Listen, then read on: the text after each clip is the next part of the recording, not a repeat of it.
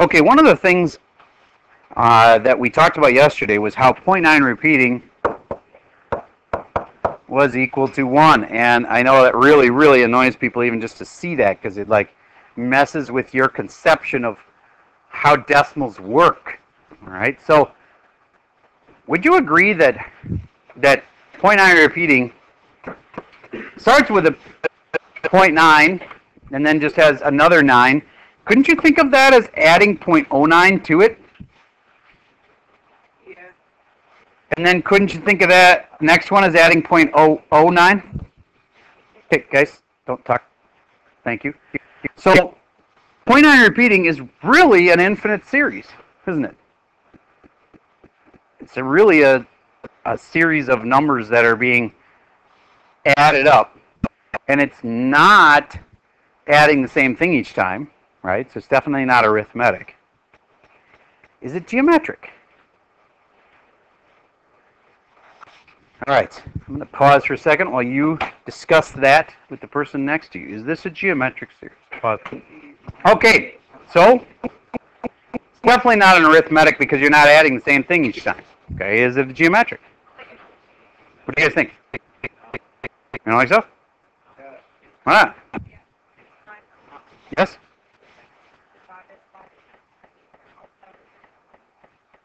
Multiply by, so multiply by would be the logical thing. We got to multiply by something each time to get from here to here. What would that amount be?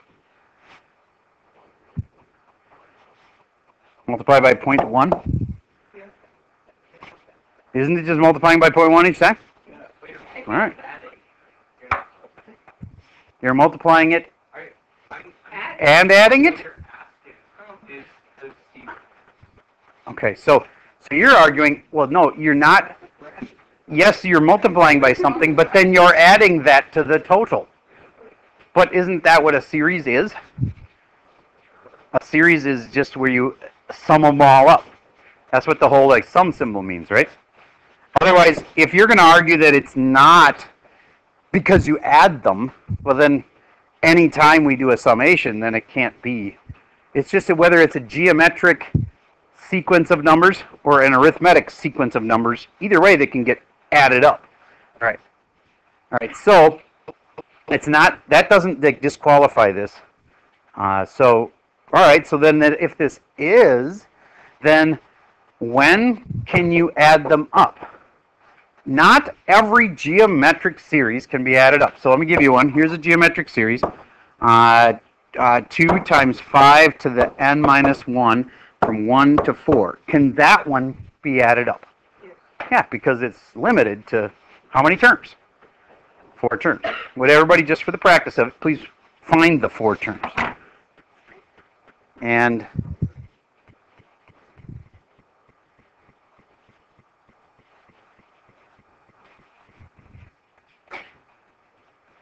then the summation symbol does mean to add them all up. So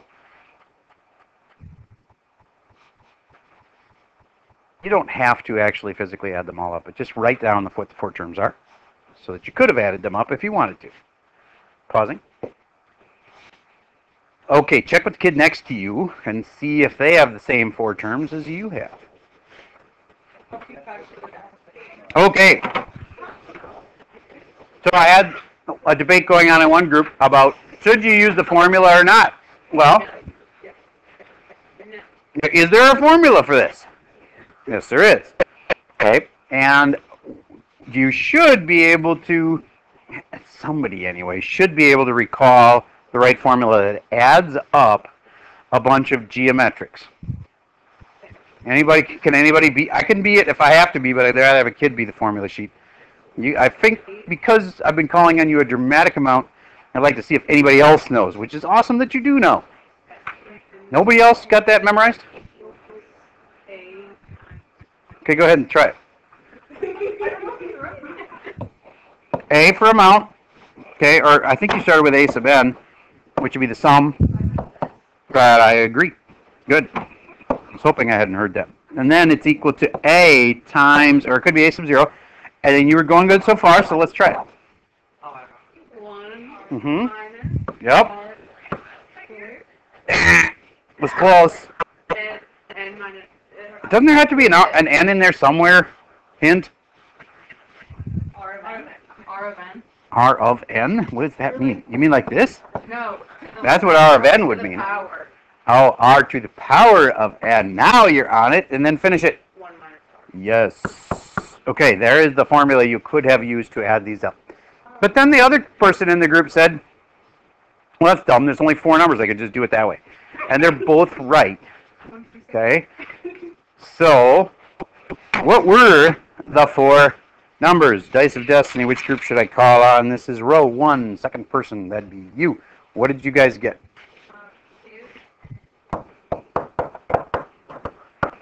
2, 10, 50, and what?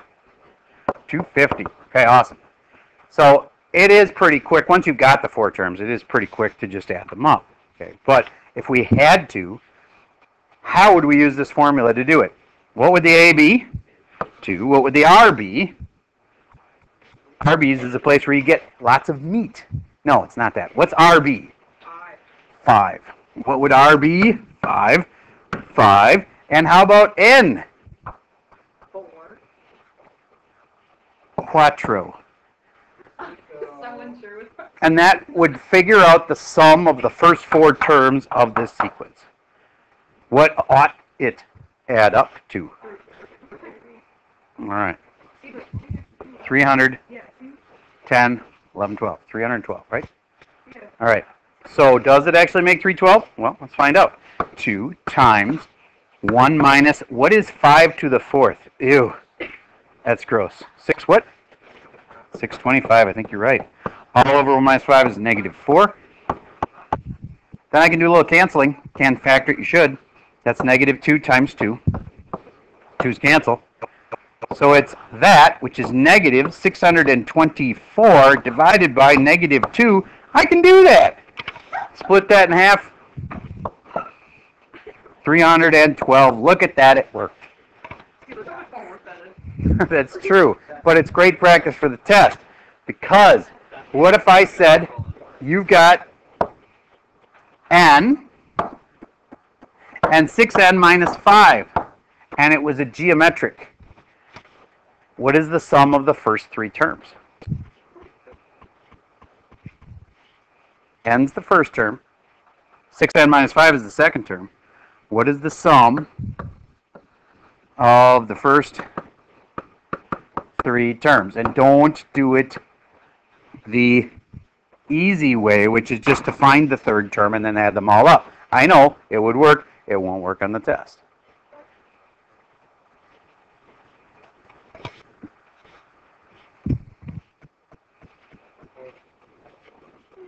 That is a good question. It was in the context of geometrics, but I never actually said that. So it is a geometric, yes. Not an arithmetic, it's a geometric.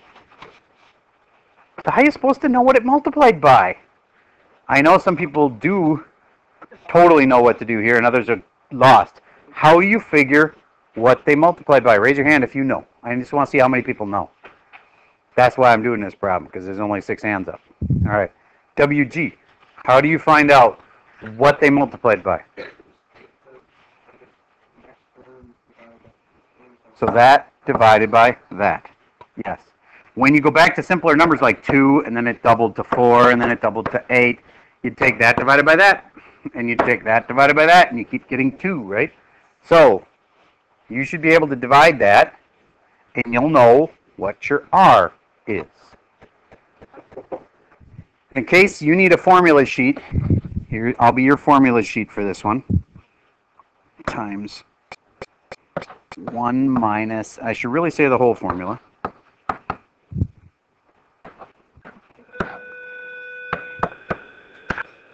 All right, pause for a second while you figure out the sum of the first 3 geometric terms here. Okay, let's see if you've made any progress. So what was A? Oh, come on. What was A? What was the first term? N. N times. And then what was our, well, 1 minus is still 1 minus, right? What was our R? Well, you divided 6n minus 5 over n.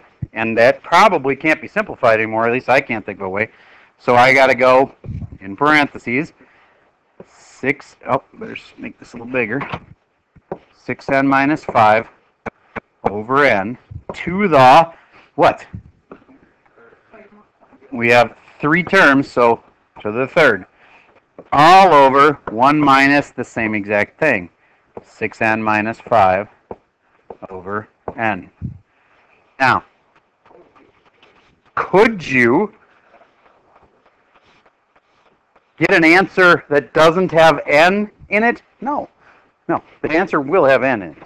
It's just, could you simplify it down some more? Yeah.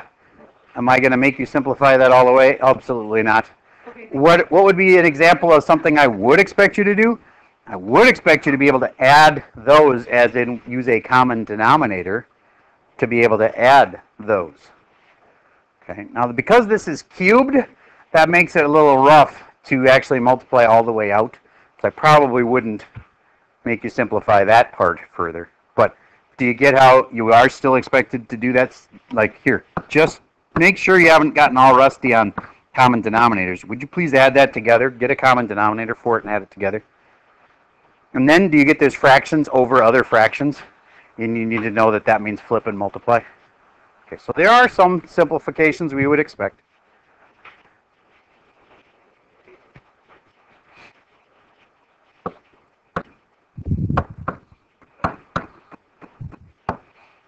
N minus 6n would be negative 5n minus 5 all over n.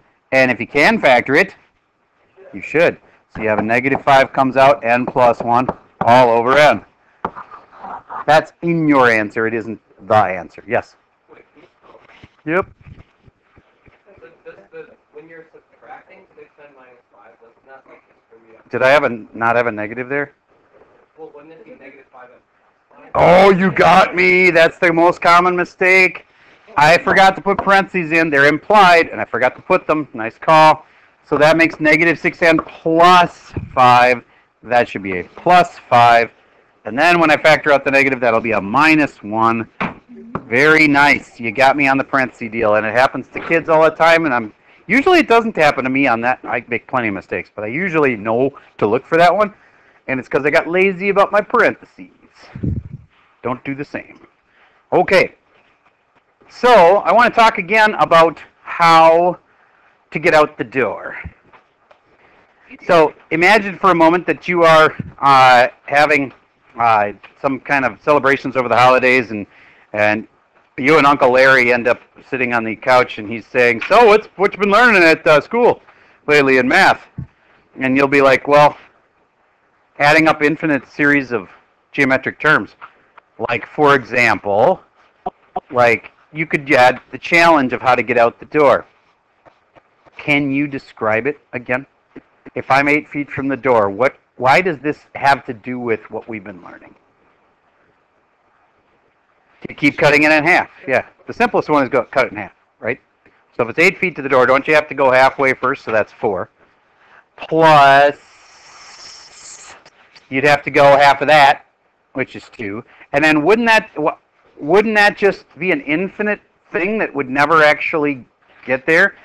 And no, we know it adds up to a finite thing. So there was a rule for that. S sub infinity is equal to, who can be the formula sheet on this one? I'm hoping you all know this one. This is a pretty easy one. Try to pull it up from memory banks. What was that sum for infinite geometrics when you've got a decimal for r? And I should say something between 0 and 1.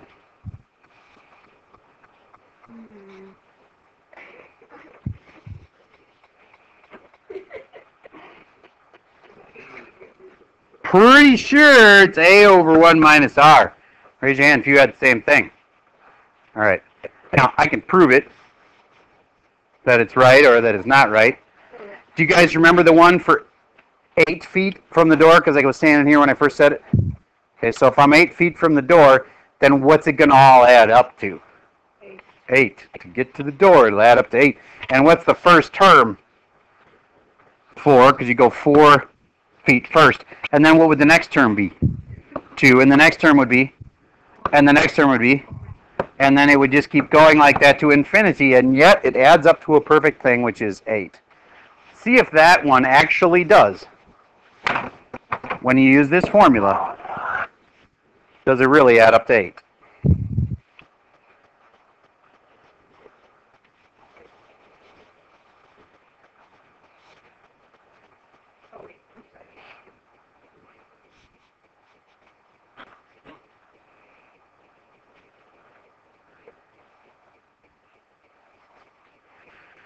So, did you get that A was 4 because we started with the first progress towards the door was 4, and then 1 minus R, well, what is R? That divided by that is a half. Do you remember me saying that R needed to be between 0 and 1? All right. Now, we tried some negative numbers. We were like, could you have like -1? And then it oscillated back and forth, so R equals -1. Let's talk about that for a second. By the way, the answer for this one, when you simplify it down, is 8, so yes, we're doing it right. All right, so what happens if it starts with 4, but then you use R is -1? Everybody write out the first few terms and understand this isn't an illegal infinite. It's just an infinite that we can't find the sum of.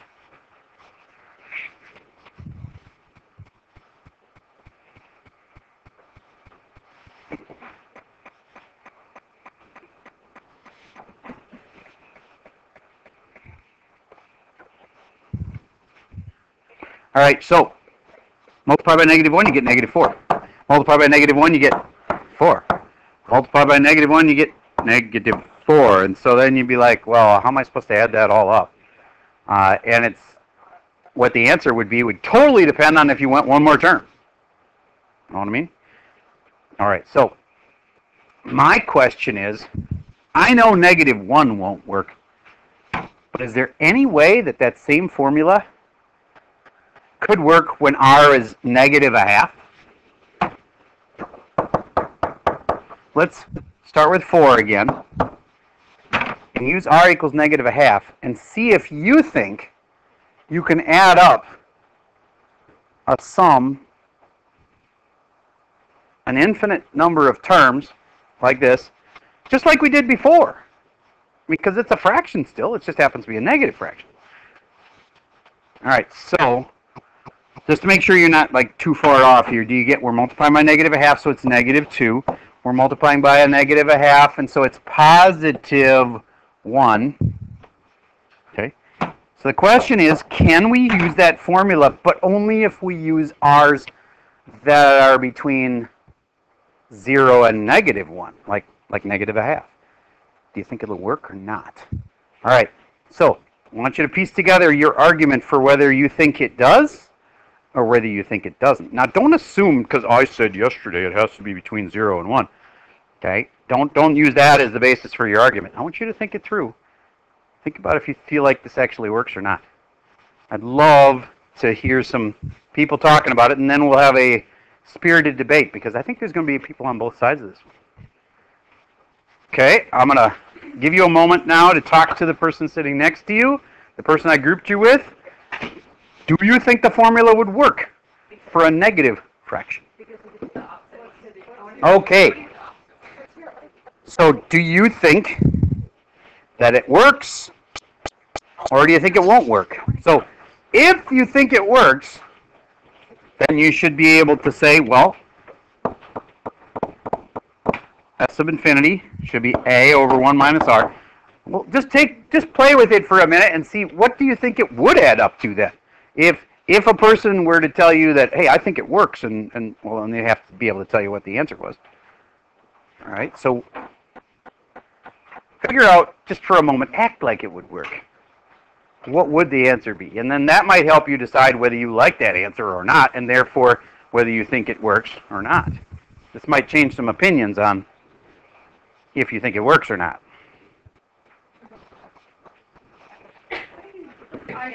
Okay. If we just put the numbers in,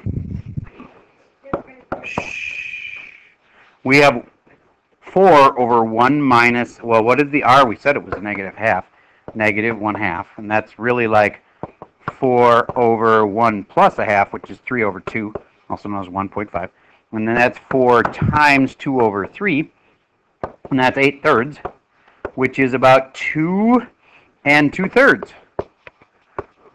Is what it would add up to. Do you feel like that? Did that change anybody's mind about whether they think it works or not? All right, how many of you think that it works? 2 people are going on record. Oh, you think you might think it works? Oh no. Don't change my mind. All right. Sounds like person is struggling with you thought it didn't work, but now maybe you think maybe it does work. Okay, so what do you think? I feel like it works, like going into. So you're taking context of why are we even talking about it if it doesn't work? Okay, yeah, that's a decent argument. All right. So 3 or 4 people were willing to say they thought maybe this worked. All right. So does anybody have an argument for why they think it might work? Tell me all of it. Who wants to tell somebody but not me? So that's what she said. We're not going to doing those. Okay. So does anybody have one? And nobody has an argument, because I could tell you an argument from last hour. But yes. Can I say when I'm like? Yeah, just you can process. Even why I don't know anymore. So 4 minus 2 is 2, plus 1 is 3. So you're gonna just keep. You got these 2, and you said those 2 make 2. I agree with that. And then 1 and 1/2, that makes 0.5. 1, and then this one is 1/2. But careful, it's negative a half. Yeah. Okay. We just that number, like, and then if you keep going. And then what? Tell me more about those 2. That becomes 0.5. So you're adding those together, and that gives you 0.5. But then, no. Now you need to keep. You and another really smart kid from last hour had the same argument. So keep going. And then, so next is Okay, what's next? next is what 4? We're multiplying by negative a half, so it'd be positive 1/4. And then what's the next term? And then 1/8, negative 1/8. Negative 1/8. And what would those 2 add up to? 1/8. Wait. This is 2/8. Would you agree with that? 2/8 minus 1/8 would be 1/8, right? All right, so then you've established that when you add up clumps of terms like that, all of a sudden it looks like it's just a regular one where it goes down each time. So then what's the R of your, like, double terms? What's going from here to here? What's the R? Times by 1/4. And then this one would be times by 1/4. Pretty good argument. And it's right. Because it's good to be able to change your mind. I like, there was a famous argument, there's a famous argument in the government between a couple people, and one person was saying, well, when the facts change, I change my opinion. What do you do? I kind of like that. So if the facts change, well, then I got to change my opinion. I can't just stick to my opinion because that's what I said. Okay, you're right. All right, so here is something that's kind of important. When the absolute value of R is less than 1, what does that mean? That means R could be negative, as long as it's between 0 and 1. So in other words, it can be negative fractions, and it'll still work. All right. Another kid said another argument, which I kind of liked. Imagine that it was on the way out the door again. So we start with that whole thing, and we say, okay, so then I take 4 steps, and then he equated the positive and negative. Think about it. Yeah, like 4 steps towards the door, and then what was the next term after that? And then 2 steps back. So here's 4 steps towards the door, and then here's 2 steps back. But then you'd go, and then back. And then I keep zeroing in on this little spot on the floor, like right here, and then that's where my answer is. See what I'm saying? Yeah, I heard you guys talking about zeroing in on a spot. That's exactly right. So So that was another good way to think of it. If you're zeroing in on a spot, oh geez. At least I got it. All right. So anyway, so bottom line, But it was dumb. To be fair, if we talk about this slide, is this a fair way to summarize it? That it's between -1 and 1 with a comma and brackets?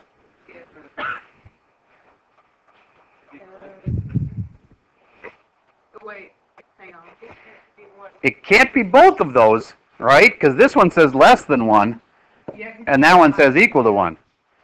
Let's just explore 1 for just a second. So if we just have an R of 1, our 4 would be 4, and then 4, and then 4, and then 4. Do you really feel like you can add that up to an exact number?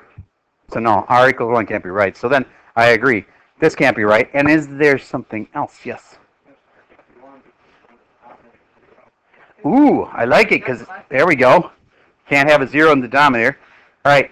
And then there's another flaw. Besides the fact that -1 also has a bracket on it there. But what else?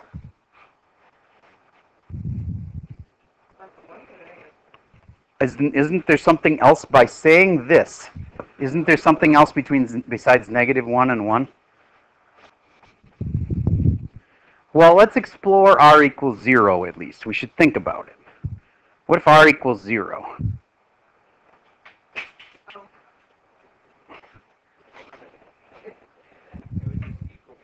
Will this formula work if R equals 0? If R equals 0. Well, we can just look at this part and say, well, 0 is less than 1, so that's not a problem. But what about actually this formula? Can I put a 0 there? So then it's just A. Does it make sense that it would be just A? So we start with 4, and then we use an R of 0. What's the next term going to be? And the next term? Etc. So wouldn't it add up to 4? Yeah, so it does work for 0, but it's kind of a lame example, but it still works. Okay, so this formula works anywhere between here and here. All right, good enough. Now, no? I'm saying it can't be the brackets, so we had to change these parentheses, but between -1 and 1. Yeah. Okay. So you now have got almost every formula that you would need for the test. And today's problems are just a little deeper in the whole decreasing, because you're multiplying by a decimal, geometrics, which can add up to an exact number. And the title of it actually has to do with repeating decimals. So there's some of you that know this and some of you don't, so I need to talk it through for a second. If I have 0.73 repeating, don't say it, write down what you think the fraction is. Some of you are going to know this and some of you aren't. Compare it with the kid next to you. Maybe you'll need to be reminded.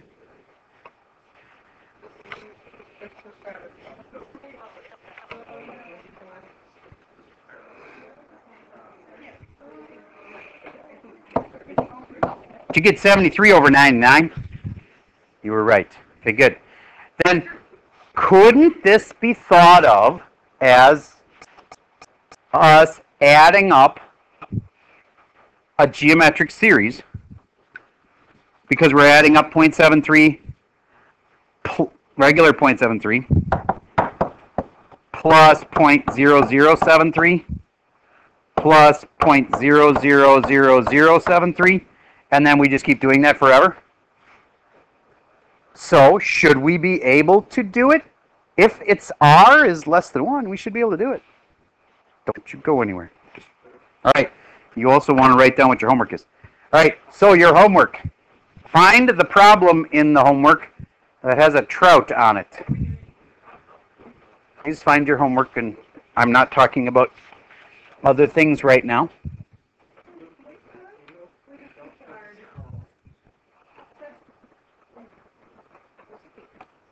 There it is. See this one in your homework? The trout problem? You're doing the trout plus the page above that. This yellow page and the trout. All right, and that's all I have for you for today. If you're not going to be here tomorrow, watch the video to see what we did.